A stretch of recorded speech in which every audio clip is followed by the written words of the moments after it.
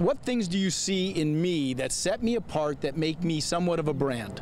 Well, let's say the first thing is how hard you work at it. If you're a cop, the odds are good you'll eventually have to pull your gun.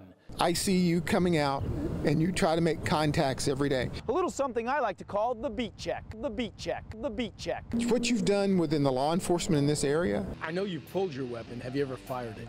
Yes, I have. is tremendous. I mean, the people that you got to trust you. What's my style? You're very open and honest. They're on their way to emergency situations and they stop to text you to say, hey, we're going to this. It's devastating. Seeing that kid like that, I broke. That is unheard of today. That's what every one of these guys should be looking for.